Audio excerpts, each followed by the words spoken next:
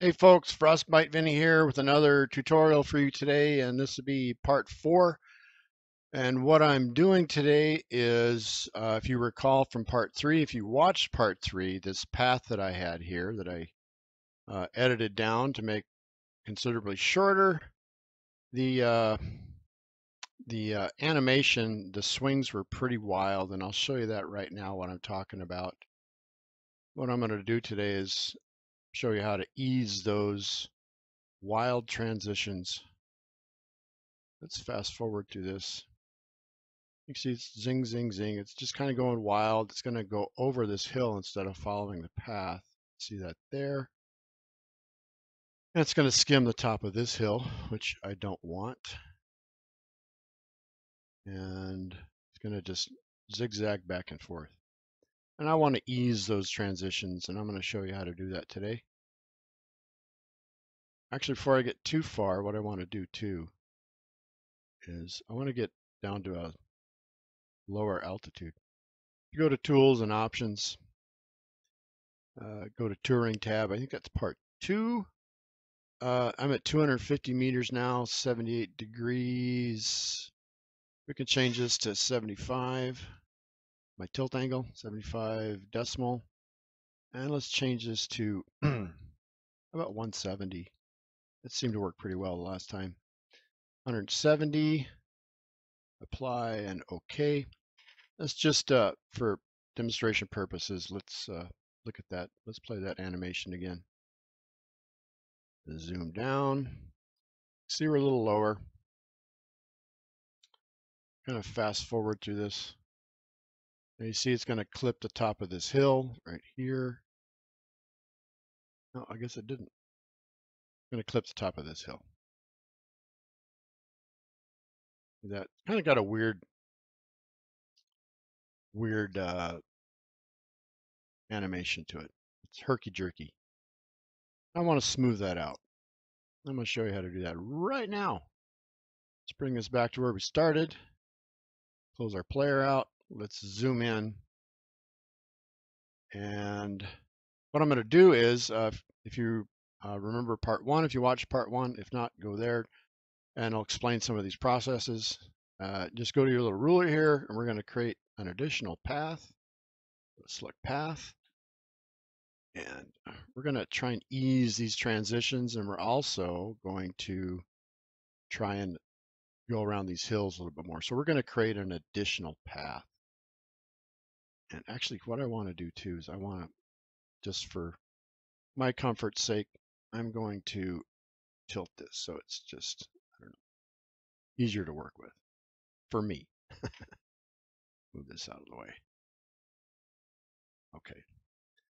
So let's just start creating a path. I'm just going to kind of parallel this, but instead of going on that path, I'm going to go outside of it, and I'm going to try and ease these transitions and hopefully still following the path. And this was kind of one troubled area, so I want to swing out a little bit more wide. Hopefully not too wide. We'll see in a second how well it does. I can bring myself kind of back in closer to the original path. Stop. Boom, boom, boom. I'm going to make let's swing out a little bit more wide. So hopefully we can stay on this original path. And over. Now we can just go straight in. And we can kind of follow our path a little bit better.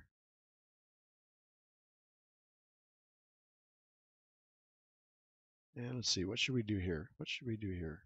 Got that sharp corner. Let's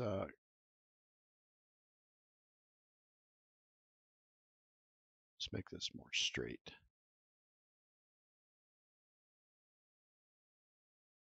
And we're going to kind of zigzag through. Now we can now we can just go straight and straight and straight. Okay, there's an additional path there. Now we're going to save that. And I'm going to call that path measure, let's go 1, O-N-E. And I want to change the color so we can differentiate between the two. Red is the default for whatever reason. Change it to green. We'll be able to see both easily. So now you can see where it is. I also want to move this path measure 1 into my places so that Google Earth crashes. We won't have an issue. So let's play this additional path and let's see if I did a good job or a crappy job. Kind of fast forward through this a little bit. It's still a bit herky-jerky, but not as bad. You can see it's kind of following my original path. So now it's going to make this corner a little bit better. Going to zoom up, zoom around.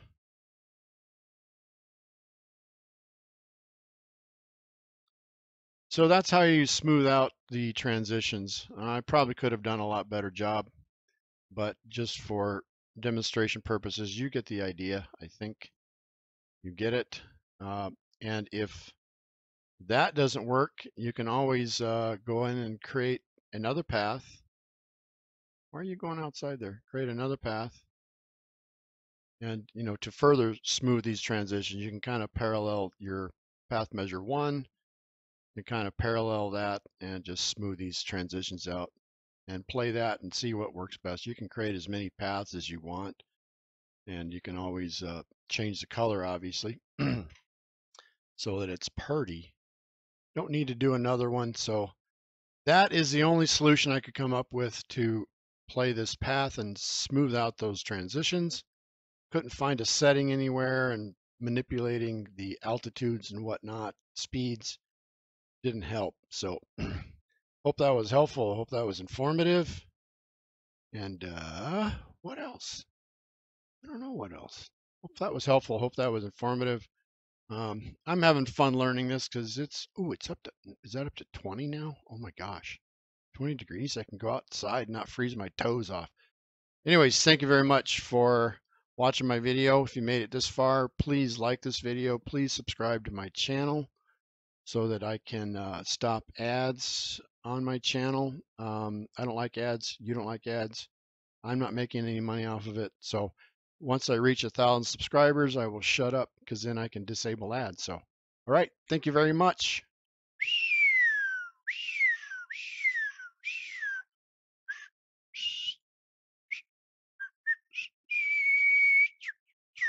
Bye.